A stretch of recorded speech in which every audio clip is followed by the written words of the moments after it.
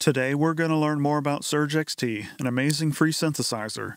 In this video we'll learn about Surge XT's modulators, or in other words, how to use its LFOs and envelopes. Now I'm going to assume you already know what LFOs and envelopes are, and you already know what envelope ADSR settings are. We're just going to talk about how to use them in Surge. First, let's start with the standard envelopes. The filter and amplitude envelopes are found here, and both have the standard ADSR controls. You can apply the amount of modulation for the filter envelope using these sliders.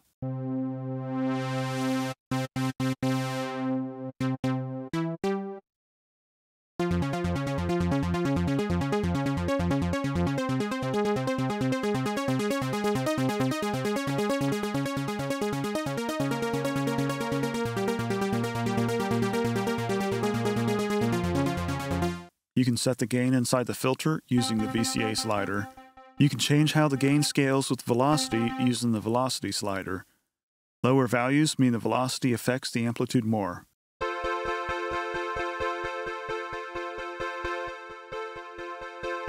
An interesting feature is that you can tempo sync the amplitude, delay, and release controls by enabling the tempo sync option in the right-click menu. You can do this individually or for all three at once. You have two options for the envelope shape, digital and analog.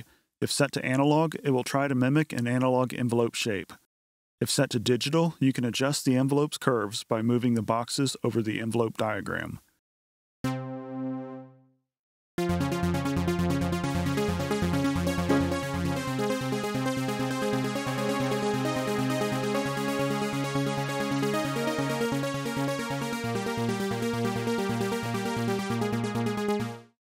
Surge has 12 configurable modulators, 6 voice modulators, and 6 scene modulators.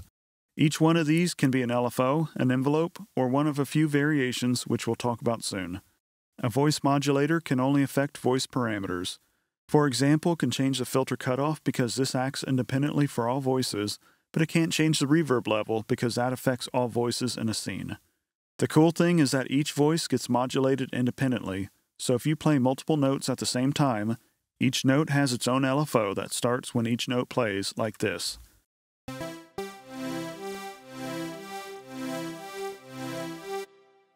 A scene modulator can be used on any parameters, including effects like distortion or reverb. However, it works together on all voices. So if you were to play multiple notes, a single LFO is applied to all voices together, like this. The rest of these are the MIDI and MPE modulation sources, such as the note velocity, mod wheel, and MPE timbre. It also has support for MIDI CC data to modulate just about anything. So if you want a specific knob on your MIDI controller to adjust filter 1's cutoff, for example, you can assign it directly without having to use a macro. The MIDI Learn feature can help with this. Just right-click and enable MIDI Learn, move the knob or slider you want to attach, and it'll automatically be assigned. If you found this video helpful, go ahead and hit the like button and subscribe to my channel. It helps my channel grow and reach more people, and YouTube will let you know when more videos come out. To set up a modulator, first select the one you want. I'll start with LFO 1. Over here, you can select the modulator type. We'll talk about these in a minute, but for now, I'll leave it as a sine wave. Click again on the LFO 1 button until it changes color. Everything you can apply to it will now turn green. Drag the slider on the parameter you want to modulate. The farther away this gets from the main slider, the more modulation is applied. You can do this for more than one parameter at a time if you want. To remove it, right-click on either the slider or the LFO button and remove it. You can also disable the modulation or edit the value to be the exact amount you want. When you're done applying the LFO, click on the button again. The slider will change its appearance to let you know that something is modulating it. The new appearance depends on the skin you're using. Another way to do this is to drag the modulation button to where you want to modulate and then set the amount directly. All this modulation can get complicated quickly. For example, let's pull up a preset AF analog bass. It is not easy to tell what's been modulated. I can click on each parameter and see, but that can take a while. To make it easier, you can use the modulation list. This gives you a list of all the custom modulations that are being applied. You can sort it by source, such as key track, macro 1, or LFO, for example, or you can sort it by target. For example, when sorting by target, you can easily see that two modulators are applied to Scene A's filter 1 cutoff. You can remove, disable, or edit the modulations in this window.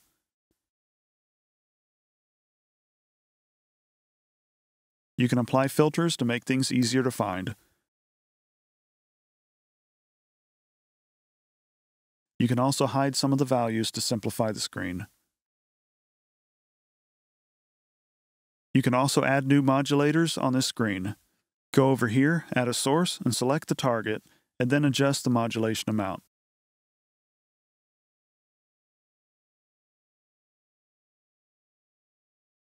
Each modulator also has its own envelope. As you can see, it can be used to further shape your LFO.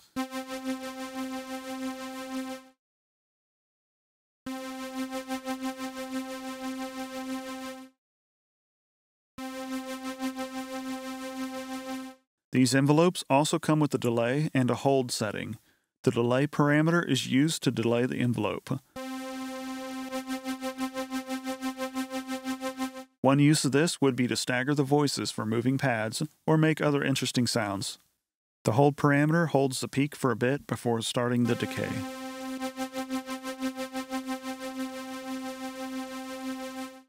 You can turn off the envelope at any time by right-clicking and disabling it. The LFO settings are on the left. You can set the rate here.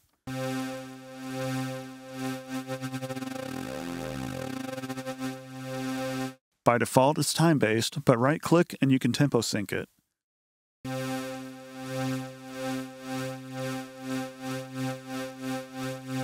The phase and amplitude of the LFO are set here. The deform setting varies based on the modulator type.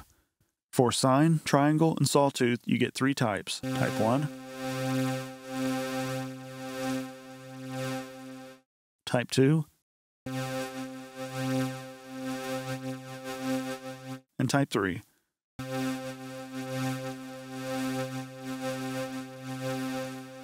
We'll talk about the others soon.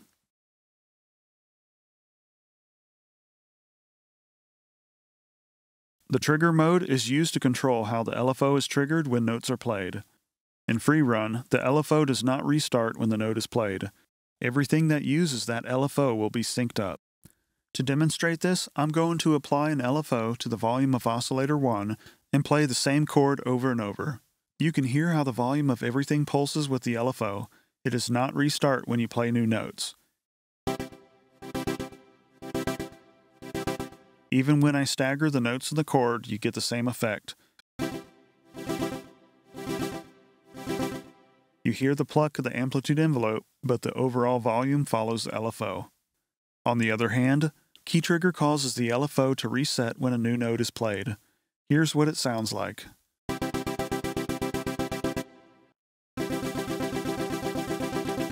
If you hold a note long enough, you'll hear the oscillation of the LFO.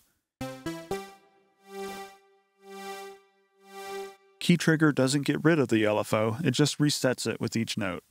Also, if you stagger when you play the notes and hold them, you'll hear that all 3 notes are modulated separately.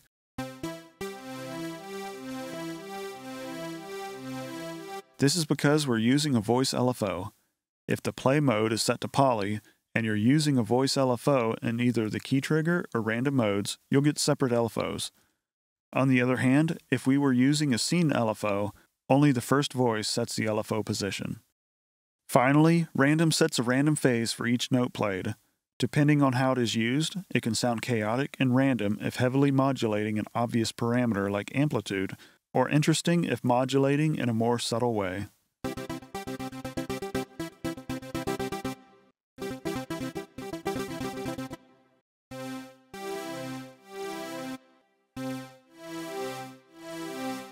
You can set the LFO to be unipolar or bipolar.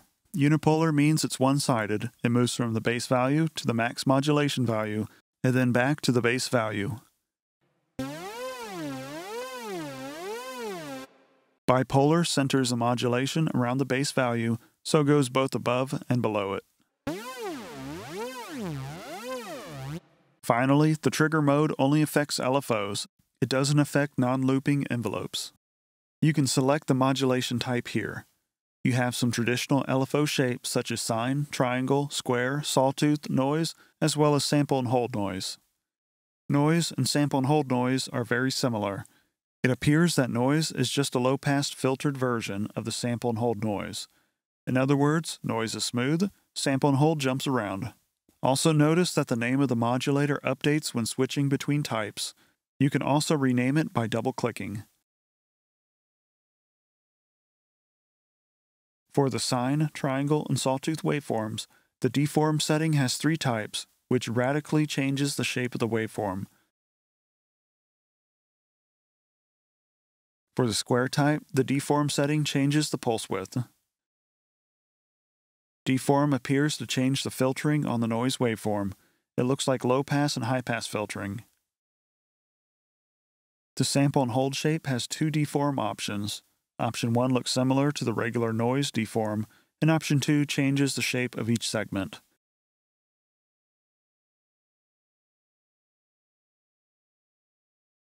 The envelope type is selected here. The modulator's envelope on the right is used to shape the envelope.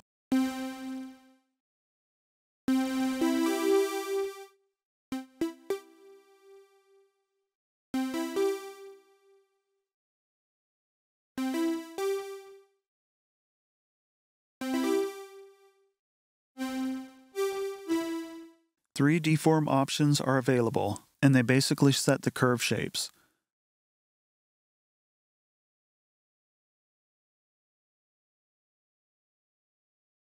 The last deform option adds some noise on the envelope. Next is the step sequencer. This is useful anytime you want jumps in modulation, typically synced with the tempo. Probably the most common use is to make melodic sequences by modulating the pitch.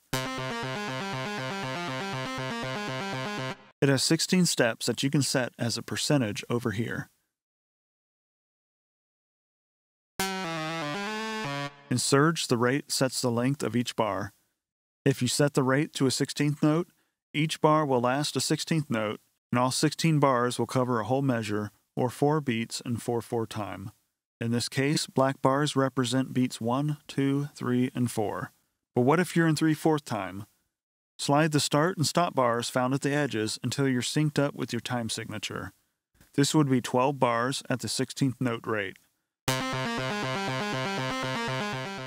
The left-right arrows on the left are used to cycle the values like so. A useful shortcut is to hold down the Shift key, which will quantize the values to scale degrees, or semitones, 1/12 of an octave. This can let you set the pitches in an octave exactly, assuming you're using standard tuning.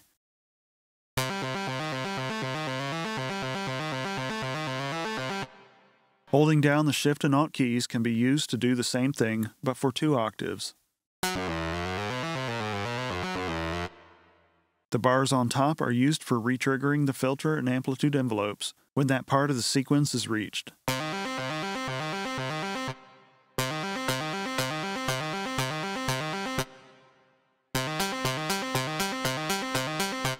You can hold Shift or right-click to instead trigger only one of the 2 envelopes.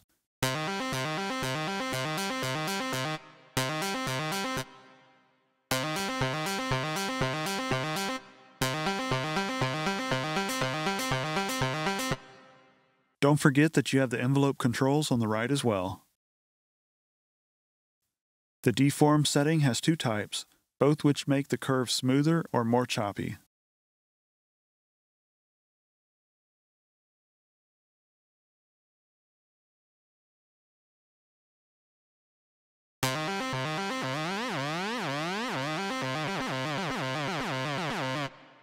The MSEG option stands for Multi-Segment Envelope Generator.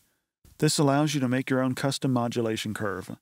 You can open the editor by clicking on the display, the pencil icon, or by double-clicking on the MSEG button in the modulation types.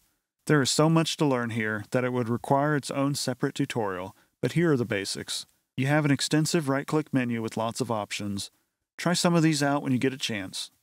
I'll start with the basic envelope by right-clicking and selecting Create Minimal MSEG. Double-click to add a new point.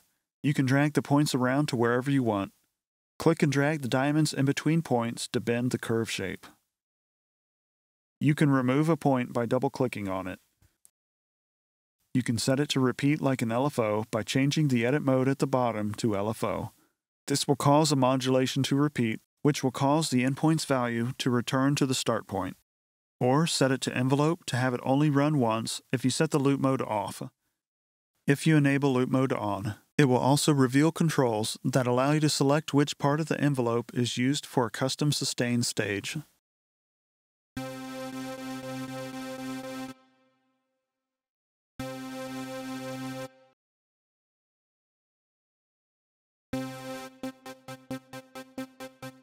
The deform option will, as expected, deform the shape of your curve.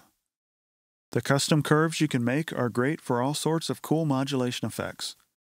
Finally, the Formula tab allows you to write your own custom modulator code using the Lua programming language. This is more work, but it's extremely powerful. If you've had some exposure to computer programming before, it's not hard to pick up. Surge XT has several built-in tutorials to get you started.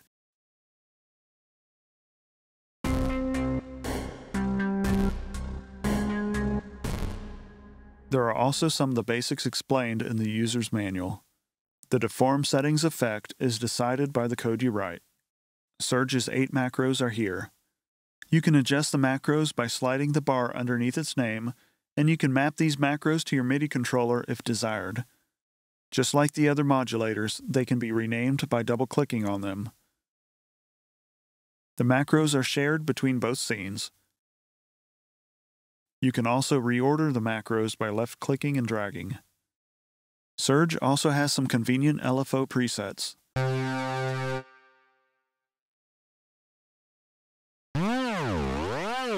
Select the modulator you want to apply a preset to, and then open the modulation menu on the bottom left. Then select the preset you want under the modulator type. Try a few of these out when you get a chance.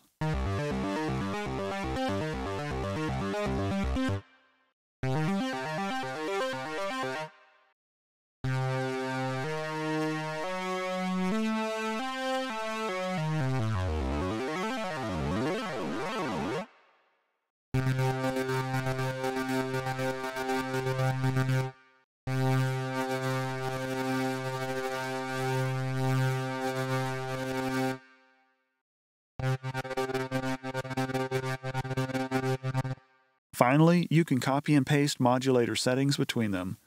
You can copy and paste the modulator, copy the modulator with its targets, which are the settings that are being modulated by this LFO or envelope, or copy the targets only. You can also switch between 3 modulator outputs. There's a raw waveform mode where the envelope is ignored, and there's an envelope generator only mode where only the envelope is used, and then there's the normal full mode where both are used. If you want to learn more about Surge XT, check out these videos, and I'll see you next time.